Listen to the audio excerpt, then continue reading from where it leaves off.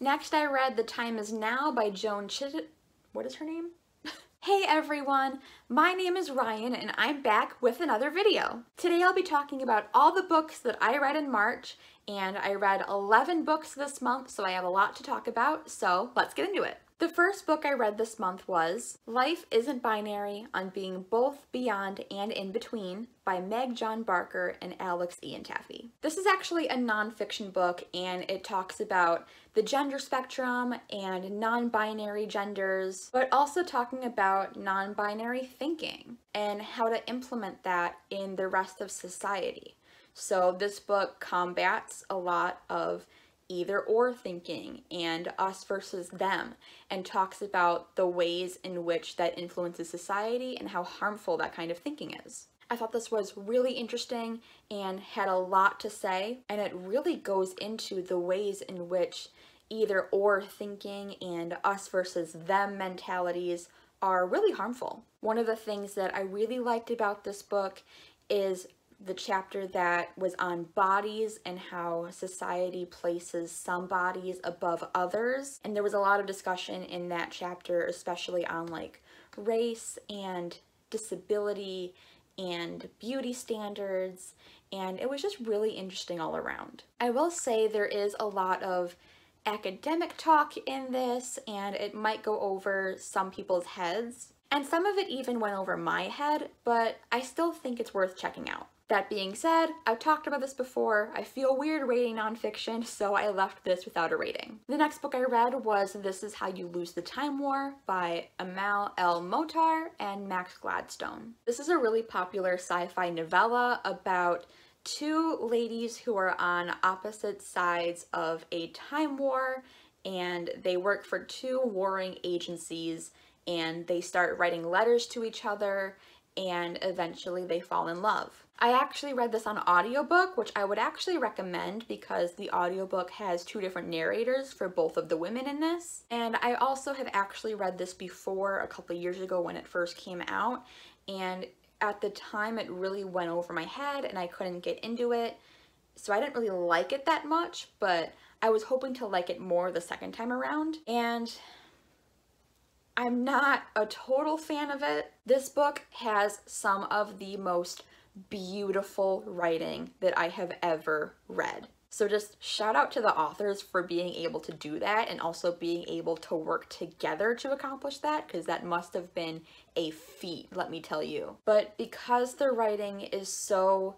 beautiful and so flowery and so descriptive, sometimes I kind of got lost in what was going on. There's also not much plot to this book. It really is just these ladies moving through time, but nothing's also really explained. There's not a whole ton of world building and not a whole ton of explaining what's really going on. And I can get behind a book like that. There are a lot of books that I've liked where the magic isn't necessarily explained, or that have beautiful writing, or that don't have much of a plot. Those are typically things that in books I really enjoy, but for some reason when all of them were combined, especially with this really frilly descriptive writing, a lot of it really went over my head. The one thing that I will say that I really did love about this book is just the sense of yearning between these two women. This is one of the most like evocative, like powerful books that I've read that have just this sense of these two women yearning for each other, and that is really carried on through the entire book. I can appreciate this for what it is a lot more than the first time that I read this book, but I really don't think this book is for me, so I did end up rating it 3 stars. Next up, I read Hungry Hearts, 13 Tales of Food and Love, edited by Elsie Chapman and Caroline Tung Richmond. This is actually a short story collection, and all of the stories have to do with food. I actually really enjoyed this. This is one of my first attempts at reading a short story collection, and it did not disappoint. One of the interesting things about this that I wasn't expecting is that all of these short stories are interconnected. They all take place in this city where there's a lot of restaurants, and everyone kind of knows each other, and all of the businesses kind of know each other.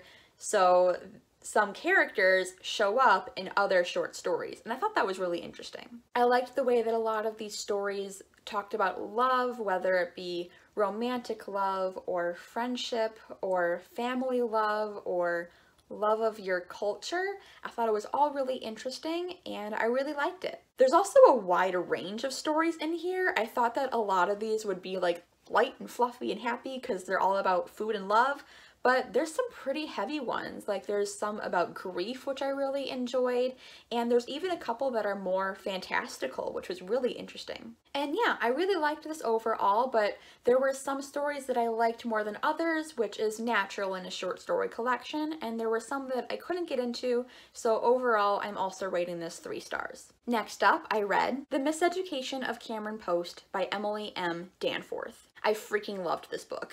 That's all I have to say. I actually have an individual review on my channel of this, so I will link that on the screen. This is about a girl named Cameron Post, and when she was young, her parents died, and she lives in a really small conservative Christian town, and she also thinks that she might be a lesbian. And this book is just her exploring her sexuality and exploring her grief, and basically it's just a slice of life book. And there is also a conversion therapy element, so there is a trigger warning for that because she does also eventually end up getting sent to conversion therapy.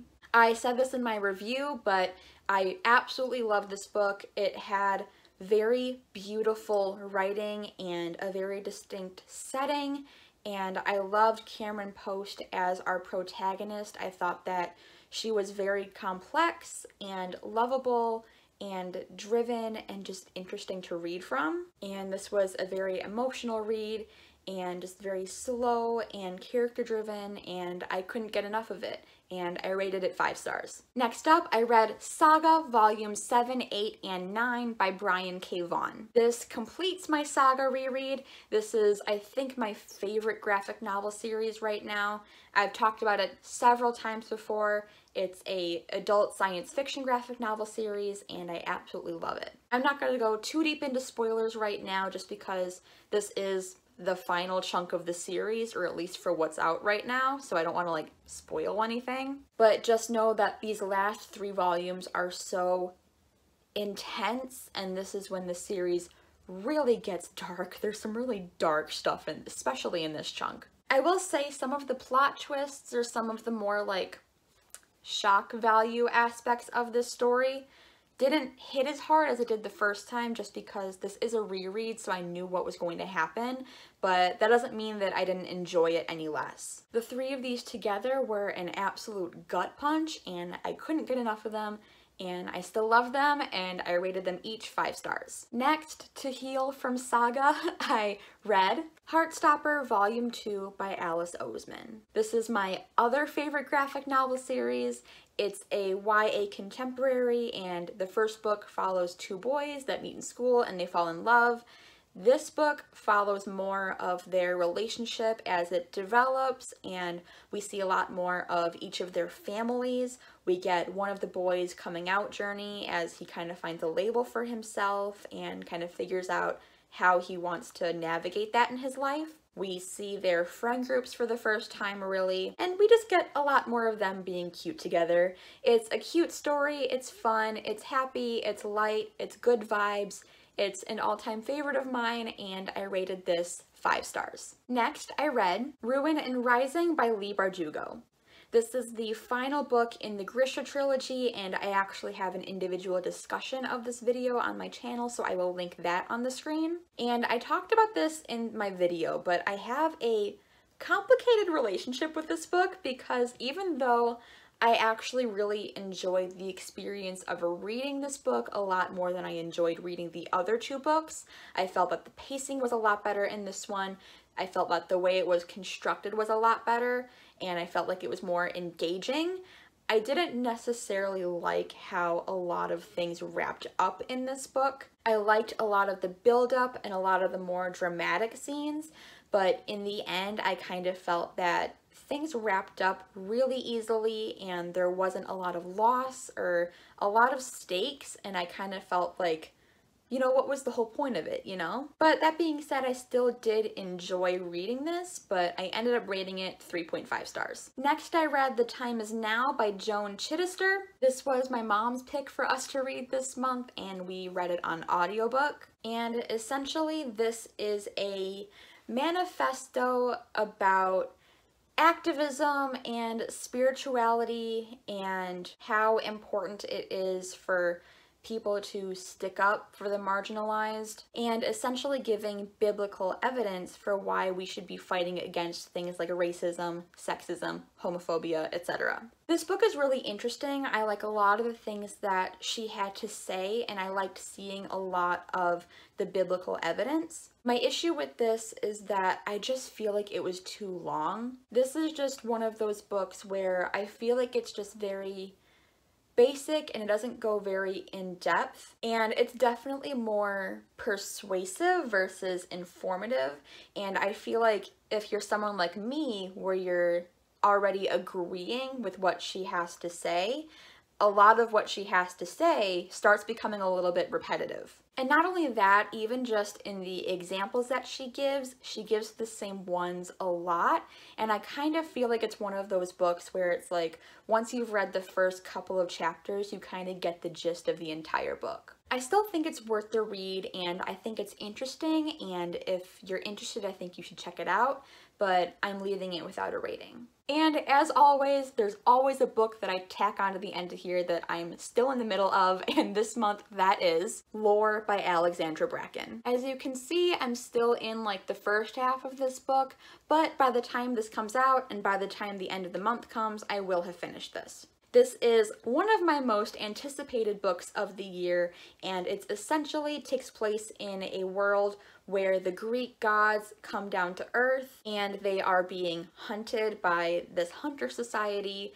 and if they are killed, the person that kills them gets to take their power and become like the new god. And we follow a girl named Lore, and her entire family has been killed off, so she has excommunicated herself from the hunter society. But once something happens, she ends up having to go back to the hunter society, and everything kind of takes off from there.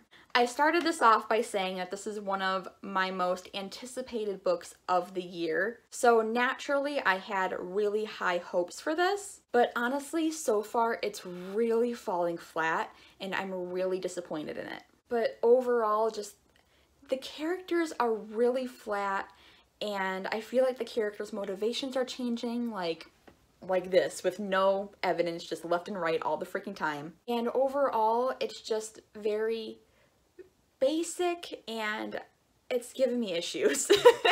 So when I'm editing this, by the time I finish, I'll put like a rating down here so you guys can see when I ended up rating it, but just know that it's not my thing, it's not what I wanted it to be, and it's letting me down a little bit. So yeah, that's it. That's all the books that I read in March. If you've read any of these, let me know what you think down in the comments, and let me know what you read in March as well. I'd love to hear about those. But that is all that I have for you today. Don't forget to like, comment, and subscribe, and don't forget to smile. Bye!